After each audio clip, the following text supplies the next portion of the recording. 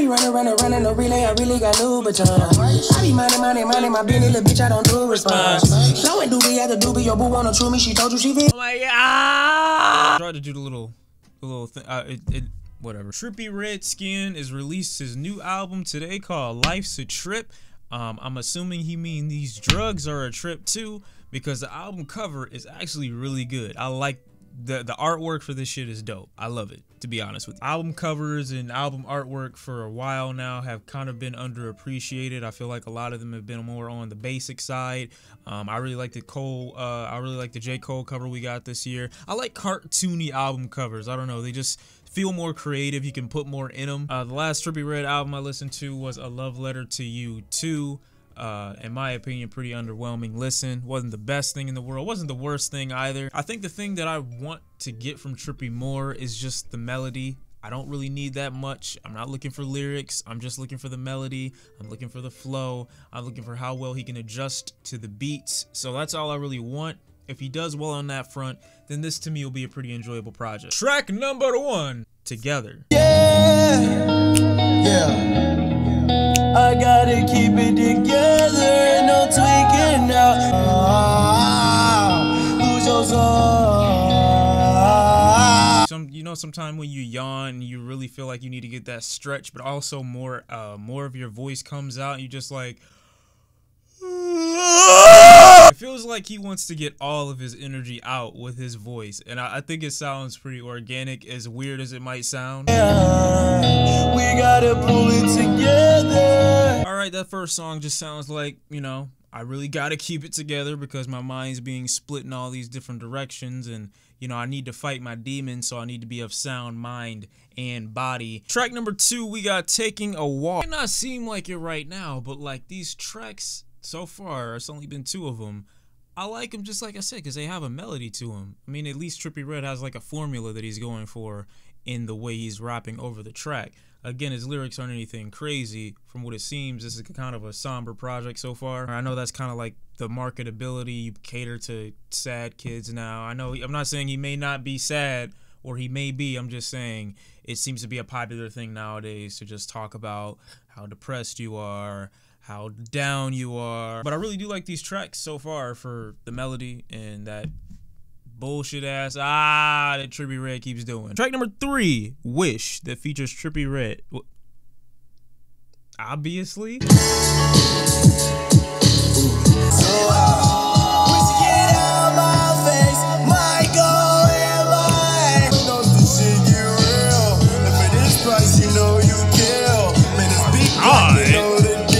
Hell yeah, it's knocking.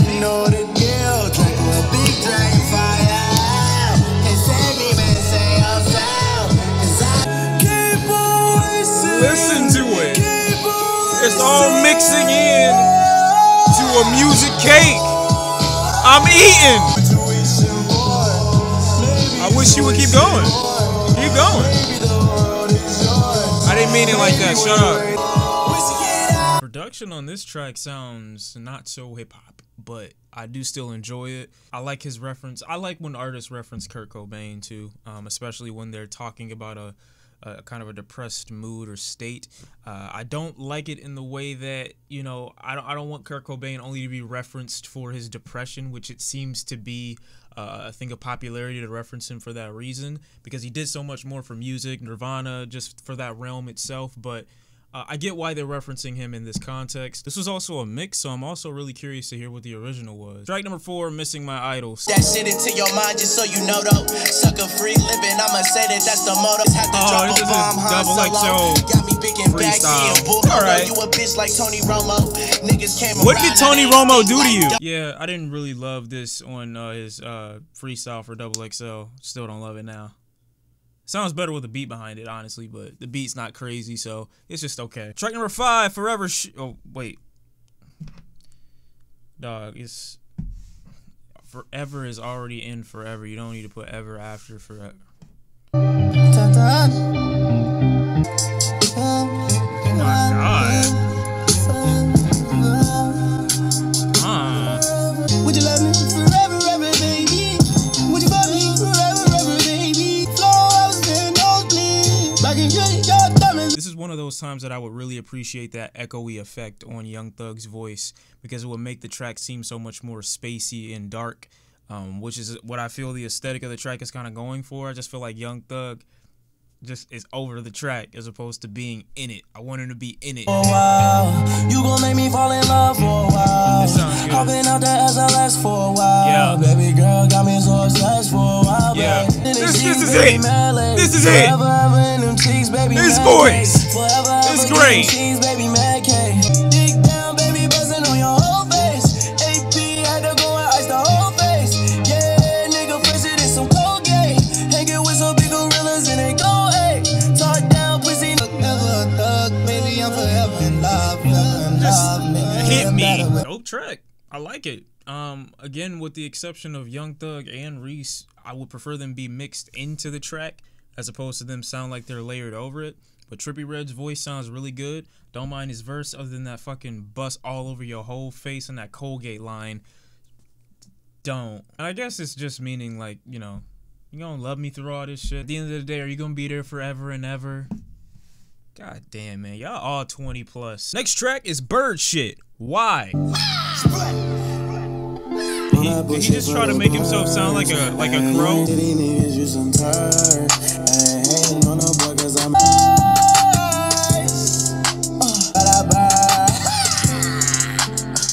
really trying to make himself sound like a bird. What the fuck? Boy, little bitch, she call me Patty. Got some American hoes, they call me Daddy. Slaughter your daughter, bitch, I go harder. I mean, it's not really a hook. I think, for the most part, Trippie Redd does that little shit with his voice to kind of keep the song going in place of lyrics, because he might not have anything else to write at that moment. So to kind of get more, I guess, duration out of a song, he kind of will do that yelping thing. I guarantee if somebody wanted to cut that part out of the song, they can make a good 30 seconds of him doing that in this track alone. And I get the track too. You know, all the other bullshit doesn't matter. You know, I'm doing this. I'm fucking bitches that call me pappy, and you know, other chicks that call me daddy, and I'm making millions, and I just, you know, gang shit, a whole lot of, yeah. Not my favorite track though. Track number 7, Bang. This one might be good. I can't do this anymore. Trying not to be ignored. Let them soar. Let them soar. Like an eagle on my sword. Yeah, that's an eagle, let it roar. Yeah, yeah. Baby, yes, you're mine. Baby, yes, you're fine. When I'm on the road, do I cross your mind? When I'm on the road, baby, yes, come ride. Oh, yeah. You hear the guitar in the back? Let it bang. I'm tripping. I can't hear that part. That's what I like. The random changes. You want one right now. I might stand for the rest of the. No, I'm not gonna stand. She gon' let that shit bang for me, yeah. She gon' let that shit bang for me, yeah. That's what I wanted. See how you got the bass drop after the start of the song? It adds so much. This shit is hot. Bang for me. Yeah. Oh shit. Baby, oh baby, yes, come right. And my sisters and my nephews and my nieces love them all. I get it, you have a family.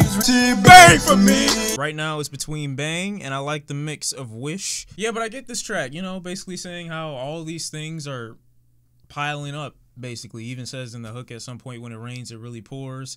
I like this track because, you know, he's kind of being more realistic and explaining himself, like how all these things being added to you can really put a damper on you. And it's funny because damper, you know, is kind of like saying that it's like a constant shroud of, or a constant cloud over your head where there's nothing but rain pouring all over you. When it rains, it really pours. So I get it. Track number 8, How You Feel. I smiled in a while, but yesterday was too wild. I guess I wanna know how. Fuck, I'm close to sound. I guess I'm trying to know how. I like that track. Only thing that was missing for me was a point, because it sounds like question mark the song, like how you feel, and he never gets kind of a resolution or an answer to his question. It's just never ending outpouring questions of the kind of the same thing. I like how he asks how he's supposed to sound. It's kind of like, if I'm pouring my heart out, is this what I'm supposed to sound like? Is this what I'm supposed to do? Track number 9, Dark Knight Dumbo featuring Travis Scott. I just listened to this song for the first time a week ago. So it sucks because I didn't know the album was coming out this week. We're just gonna skip it. I'm not gonna play it. I'm not. I don't care how great both of their performances were on the song. I don't care. I'm not gonna play it. Astral worlds, my planet, my home. Like I said, I'm not playing it. Track number 10, UKA, or Uka Uka, whatever. That I ain't y'all. Same reason why I hate y'all. I don't want no more press. No, I don't want no more press. Yeah, you drop your ass. Bang, bang, little nigga, you left in the past. Hey, Sunday niggas, I'm your dad. Big racks, I'm on my. It sounds like a track he just made on the fly. It honestly sounds like a diss record. I don't know who he could be dissing, but it sounds like a diss record. It sounds like he made it on the fly. It doesn't sound like he put that much work or effort into it. It sounds a little rushed, I guess you could say, even his flow. It sounds like it's struggling to maintain the pace with the beat, or the beat struggling to maintain the pace with Trippie Redd. Whichever one it is, it feels like they're not on par with one another. Track number 11, Shake It Up. Track's only a minute and a half, so you might want to start. Call him boy. Okay. Ride by side, shake it side by side. Call him boy. Alright, I like that. Like the twerk team. Yeah, she gon' shake it like a red nose. I'm a big dog just like Kojo. Sing to that bitch like I'm my twin sister. Side by side, shake it side by side, twin sister. He gave me melody. I like it. Gave me melody for the track. Didn't drag on for too long. It could have been a song that would have been bad had it gone on for longer than the 2 minutes that he allowed. So I think he gave it the appropriate time. Track number 12. We not doing that. Just track number 12. My songs always apply to my real life right now.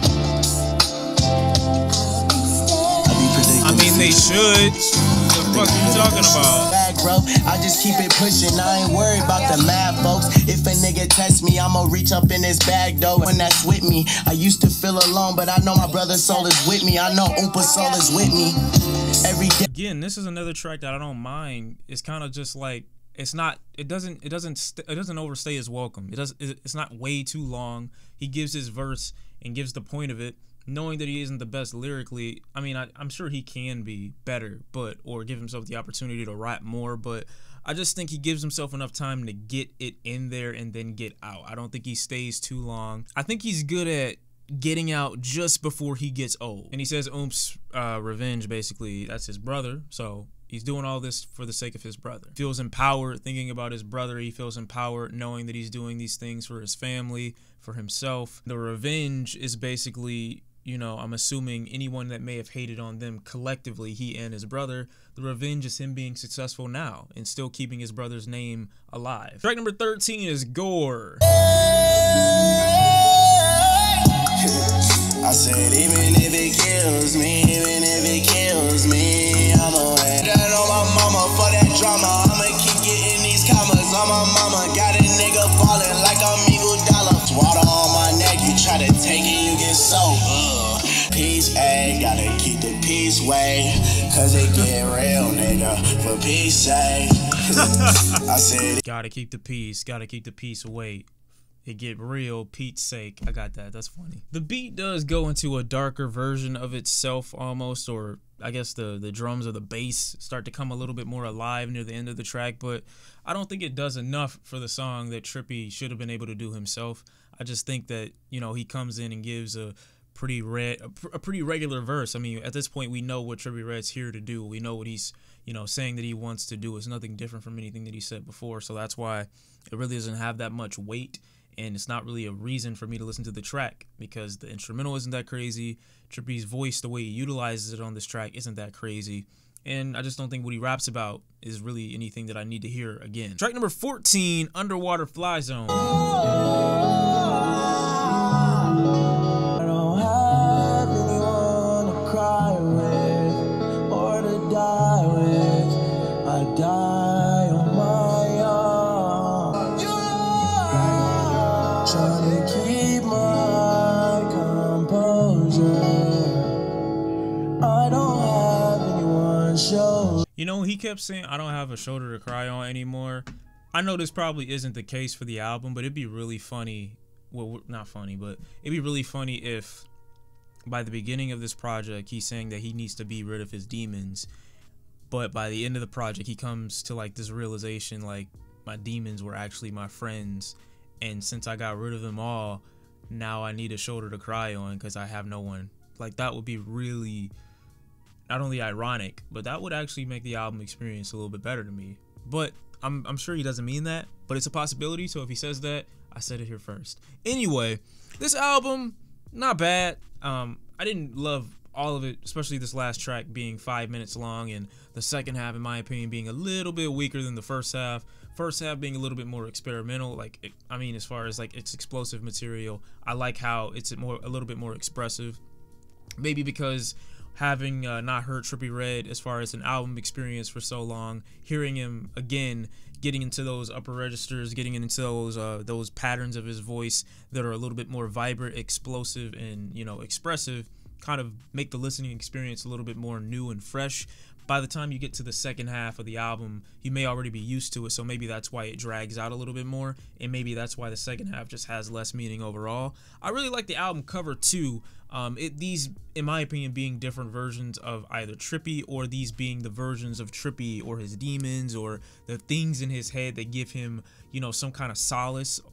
It's almost like by the time we get to the end of the album, all of these things that are around him on the album cover no longer exist. The final track could also be a tribute to his brother, saying that since you've left me, I have nobody to cry on, I have no one to be there with me. That could also be a possibility. A couple of these tracks actually sound like ballads. A couple of them actually, you know, sound pretty good, pretty explosive, pretty mixed very well. Sonically, they sound great. Trippie Redd's voice is mixed in these pretty well. I don't mind him screaming every 2 seconds, although at some points it does get annoying because some of the screaming does feel like a distraction for lack of lyrics or lack of overall vocal complexities. Like, the dude doesn't really know how to go anywhere else with his voice other than yeah. And I get that that's his thing, but I feel like it's never utilized in a musically pleasing way. I don't feel like it's really utilized in a way that's meant to enhance the overall experience of the way the music might sound. I feel like sometimes it's just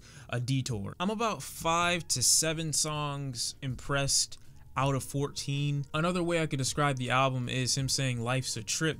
Kind of feels like he just took a hit, and that's what life is. Life is a drug that you need to kind of just get used to. You're on drugs, at some point you can say that whatever substance that you're using at the time could be defined as a trip into another space, into another land or whatever.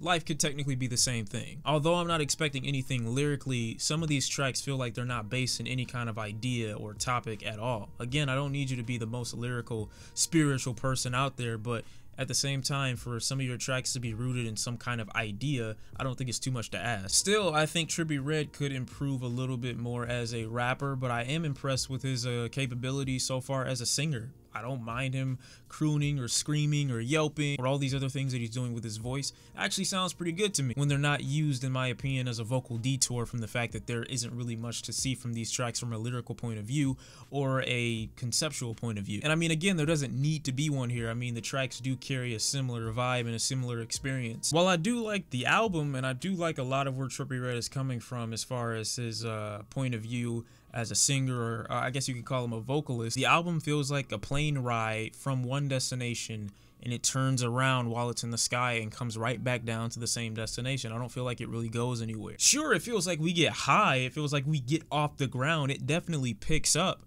but I don't feel like it lands anywhere that we haven't been before. And while the album has a bit of a somber feeling to it in the background and through Trippie Redd's lyrics, I don't really think he explores the topic enough for me to say the album carries a depressing feeling, because there are some tracks where he's a little bit more vibrant or happy, or explaining himself from a point of view where he's either in love or feeling like the weight of the world is on his shoulder. Not really depressing, just a little bit stressed. That's how I guess I could describe it. It's a Trippie Redd that's a little bit more stressed out, but not really rooted in any kind of deep depression, in my opinion. Trippie Redd, Life's a Trip. That's how I'm feeling on it. I did enjoy some of these songs, but for the most part, Did you enjoy it? Did you despise it? Let me know in the comment section down below. I'll see y'all next time. Thank you for watching, and I'm out. Life's a trip.